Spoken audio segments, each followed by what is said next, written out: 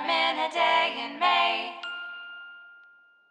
Welcome to Elementadayinmay. This is our last day of Star Stuff Week, and I have a very special guest calling in today to talk about an element you might be surprised to find during this week.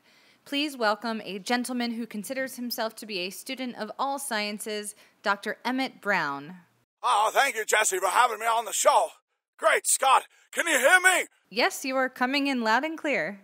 I seem to have found myself in a timeline in which cell phones never existed, and everyone communicates with large styrofoam cups and miles of string. Oh, I see. Doc Brown here with some facts that are more shocking than 1.21 gigawatts. Yeah, tell us a little bit about today's element. I thought it was necessary to talk to you about plutonium this week, as it could be a very important element for the future. Now, many people think plutonium is a synthetic element, and we only have created it here on Earth for making bombs and fueling time-traveling cars. But that's simply not true. Well, I really appreciate you bringing that up. That is exactly right. Plutonium might be very, very rare to find, but it's a naturally occurring element in the universe, and it's made in a couple different ways. One, the element uranium, which people say is the heaviest naturally occurring element on our planet, with 92 protons, is not a stable element. And when it decays, plutonium is created as a byproduct of this decay. Secondly, there's an event that can happen in space more crazy than a supernova, and that's a kilonova. And if you see one, you may just keel on over.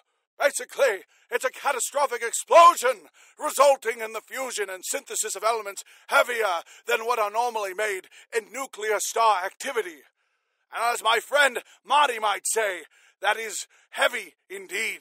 Oh, yeah, I get it, because he's from a different time.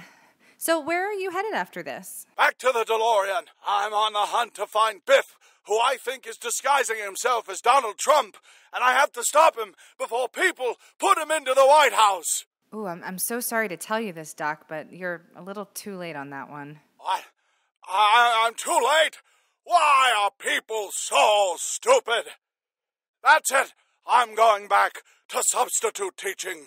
This is Doc Emmett Brown. Make sure to click and subscribe. What's this called? Oh, it's called Everyday Science. You know, in the future, social media is just a collection of robots that go from door to door to tell people what you're up to and take pictures of your food. Well, that's fascinating. Great Scott! Oh, what's up, Doc? Did I ever tell you about the time I met the caveman who invented social media? No, I don't think you mentioned that one before. Yes, he trained a pterodactyl to squawk his daily updates, and he would call it Oog Oog Naka Naka, which loosely translates to tweeting. That is super fascinating. And you can find me on Twitter at JessieScience or at EverydaySciTV, and the link to the fabulous voice of Dr. Emmett Brown calling in to talk about plutonium for Elementadayinmay today is in the description below. Stay tuned, everyone. Tomorrow is the start of Edible Elements Week and the last 4 days of May. Thank you so much for listening, and subscribe for science. Elementadayinmay.